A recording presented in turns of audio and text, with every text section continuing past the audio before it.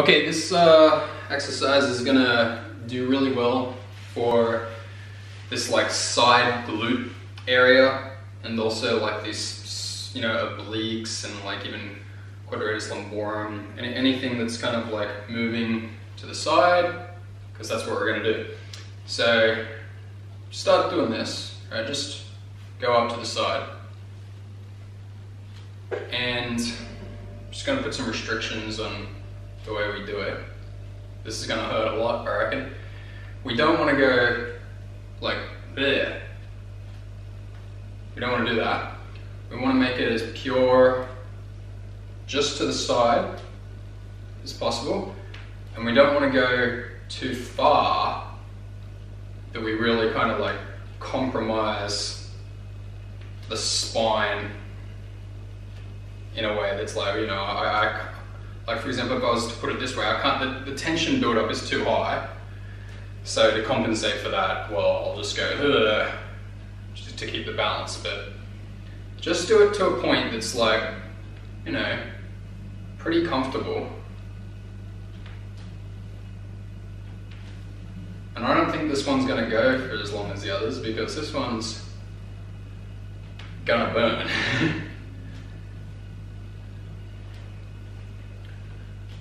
So, how are we doing this? Before you go up, you pretty much need to kind of sway to the side a bit to put your weight on the foot that's going to do the balancing. You can't just go, otherwise you'll fall. So you kind of sway a bit, but the swaying, the moving to the other foot doesn't come from you saying, okay, I'm gonna put my weight over here on this foot and then lift the other one up. It's just like, I think that just the intention of wanting to lift the foot kind of makes you automatically go there, okay? So all we really want, we just want a very basic intent to lift this up to the side. Don't try to think about like, oh, where should I squeeze my muscles, and which muscles should I squeeze, and how much should I squeeze them? Doesn't matter. Caveman doesn't know what the gluteus medius is. Caveman doesn't go, oh, I think I should use my gluteus medius to do this. But maybe with a little bit of the gluteus maximus and involve the gluteus minimus as well, I can probably give a squeeze to this QL up here. It doesn't work like that. Caveman is just like foot up.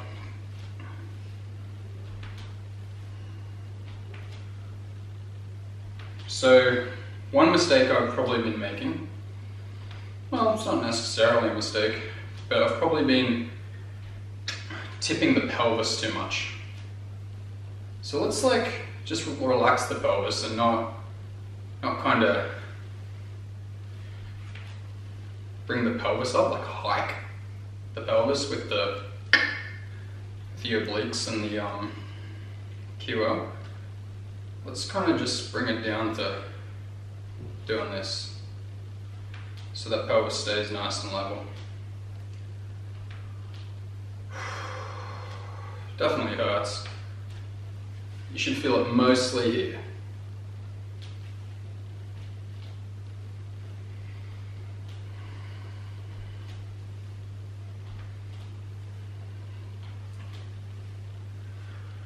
Oh, I've just stopped talking because I'm like, oh, that kills. This will kill. There's no doubt about it. This is gonna absolutely kill. See, what we're doing is it's very nice and smooth and controlled. Most people, if they go to the gym, you know, if they do a movement like this, what they do is they put the cable, right? So the cable would attach to the foot, and it would, you know, be connected to some pulley weight system, and they'd go pull, right? And the weights would go like that. But what they'd do is they'd go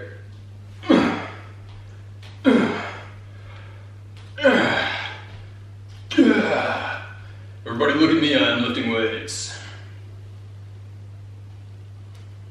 But it's not just an ego thing.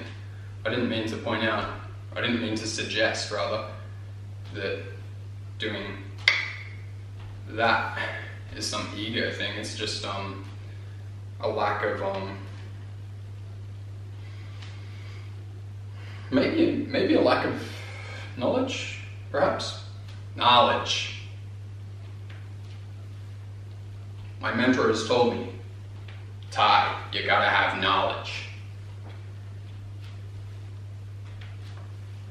So, we're not skipping over the hard part, right?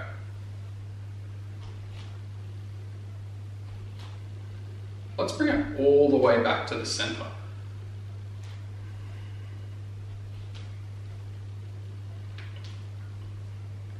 And really nice and controlled out to the side.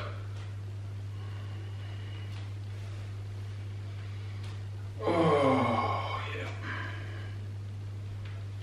I just felt my pelvis relax down a bit at the back. Like, you know, it was a bit anteriorly rotated, because I'm exaggerating. And I just felt it come down a bit. You might notice that as well. Just try to relax the tension of the pelvis, just minimize it. Feeling that?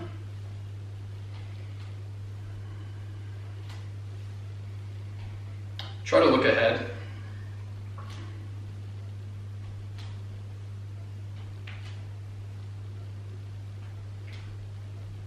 Let's try to slow it down a bit. So there's a lot of balance. There's this mode you can do as a human where you don't have full balance and you just kind of go, huh, huh. Huh, and you're fine. And you're fine. So let's just see if we can go like this.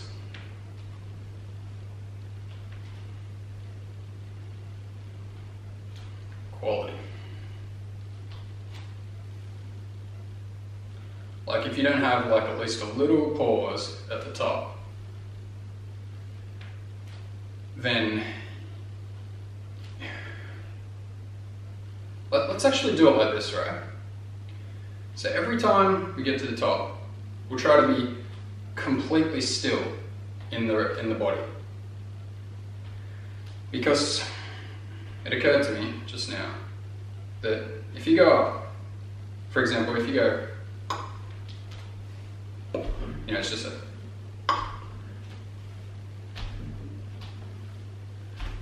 like where there's no real pause at the end, well, you're definitely not using the muscle in that end range. That's definitely true. However, if you do pause it, but another part of your body is not paused, then you could be fudging it, not doing it legitimately. Like you're kind of like making yourself think, oh yeah, it's paused, but you're actually just compensating in a way. So let's see if we can go up and do a complete, like just,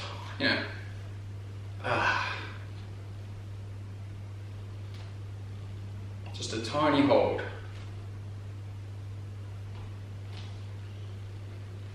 Okay, so we're continuously adding in things to make it a bit better. Here's the next one. What we're going to do now to keep the pelvis more level is we're going to avoid leaning first. We're going to make sure that we don't lean first. We're going to try to lead it with our feet. And to do that, to lead with the feet, I think what we should do is just tell the foot to go to the side. And that's it. Foot to side. So what you're going to notice is your foot stays closer to the ground. Like it's not like lifted up straight away. It's like staying closer to the ground. Let me show, like, leading with kind of shoulders and bend first. Right? And now let's do leading with foot first. Ready?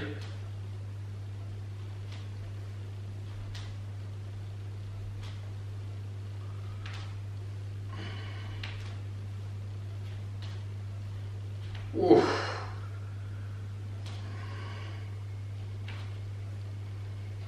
That's intense.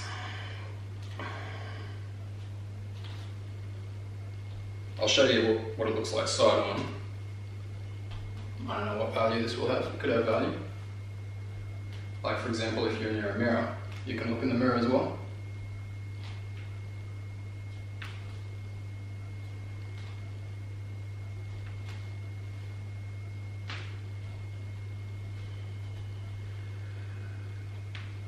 Whew. That's pretty sore. Ooh.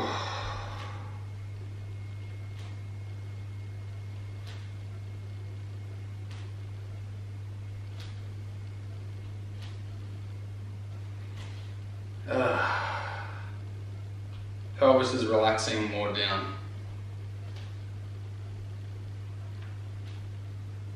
At the back, you know. Because I'm not sure if you're aware, but there's these loops in the body. Like this one will be easy to understand. Like think, okay, you got pelvis, right? You got the glutes attached to the femur from the pelvis. Also coming down from at the back, you got the hamstrings come down from the pelvis, and then they're attached to the, I think only tibia, but maybe also fibula, possibly fibula, I'm not sure, but to the lower leg, because you can do this. So that's coming pelvis down to lower leg, let's call it. Leg, but pelvis down to leg, call it. Forms. Okay, let's give a little squeeze at the end. It's just like,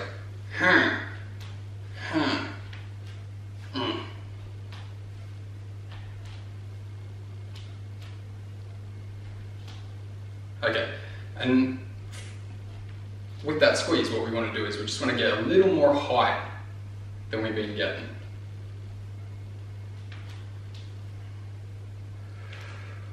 Okay, so you got that down to the leg, right?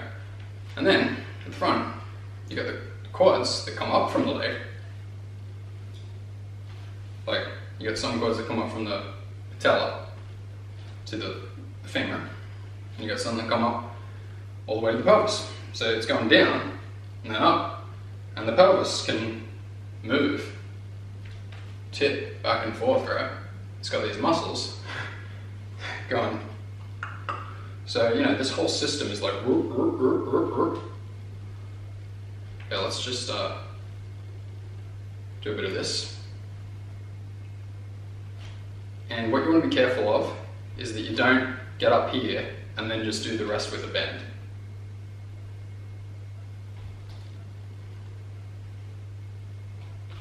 Because you don't want to go hurt. That just like compensates. You're like, oh look, I got my legs so high.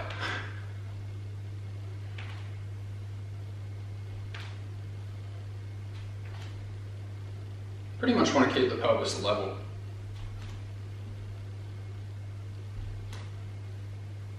So there's this loop, right? And then there's a loop at the front, at the top, because you got the back muscles, they come up off the pelvis.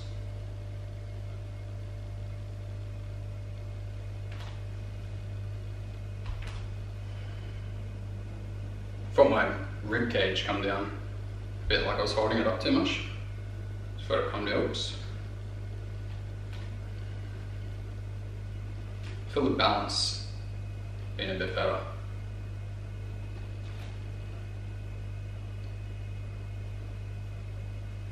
Let's bring it out. 2 stages, right? Yeah.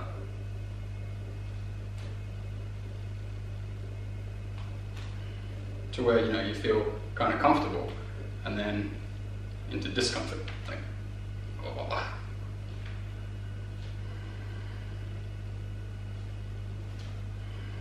So the back muscles come up onto the spine. Like some originate from the pelvis, some originate from the sacrum, the lower spine or whatever, and come up, you know. So, and then it's onto the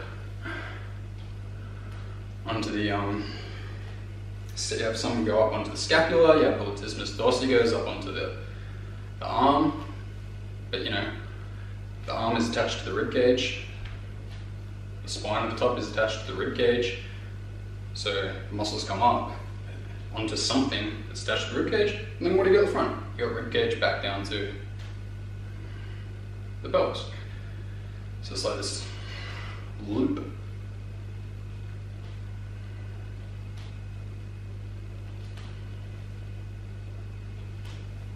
How's it? How time? Yeah, pretty good, right?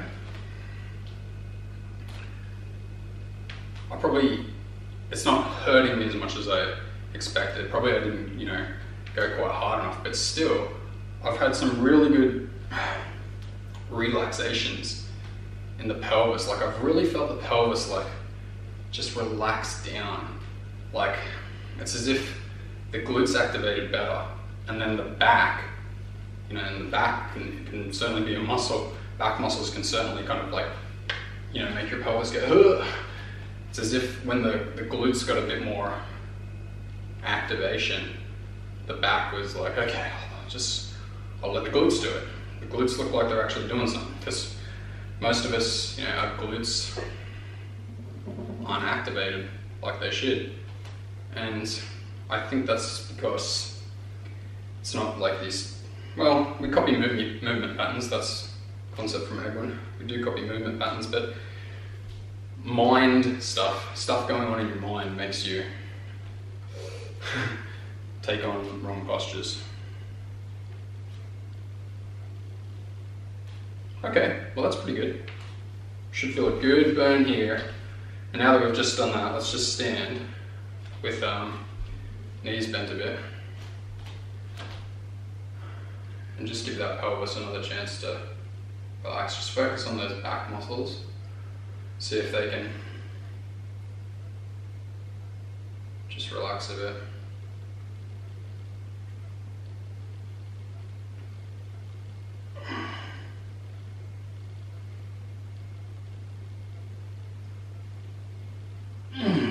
Just do a bit of this.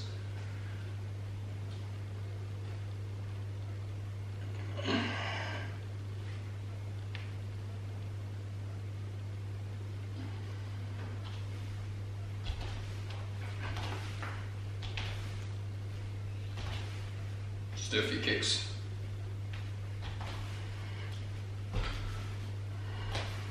Ooh. Okay, that's good, that's good. Okay, see you next time.